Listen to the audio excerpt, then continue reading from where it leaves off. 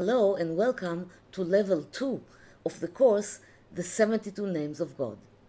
I hope you enjoyed level 1 of the course, and since you are here, I believe it opened your appetite to delve deeper into the different implementations of the 72 sacred names. In level 1 of the course, you have learned about the essence of the 72 names of God, the way they are encrypted in the Bible, and how to approach spiritual work with their divine vibrations. We practiced meditation and visualization and learned about groups of letter combinations that help in several areas of life.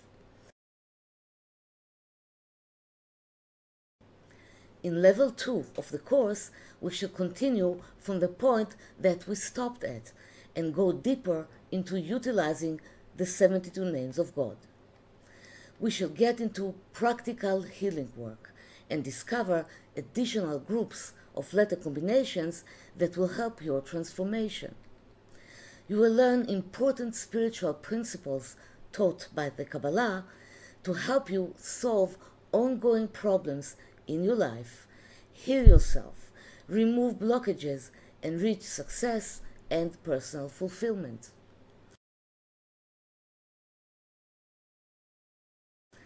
Let me repeat some of the advantages of working with the 72 names of God. They simply help us shorten our spiritual development processes and undergo our personal rectification. We live in the world of manifestation, in the material plane, where the light of the Creator is almost concealed. Because our lives here are conducted in lack of knowledge, we cannot see our way clearly. We stumble, go in the wrong directions, and suffer hardship and frustration.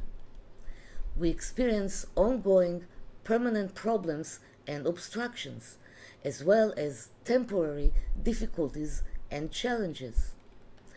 Most of us feel abscess and hunger to feeling of light, and seek relief and peace of mind. It's up to you if you continue to live under restriction and suffering, or be helped with the immense powers of the sacred names and find the light that will illuminate your path. When you work with the 72 names of God, you actually get to the root of your problems very accurately and take care of their origin. Your consciousness expands.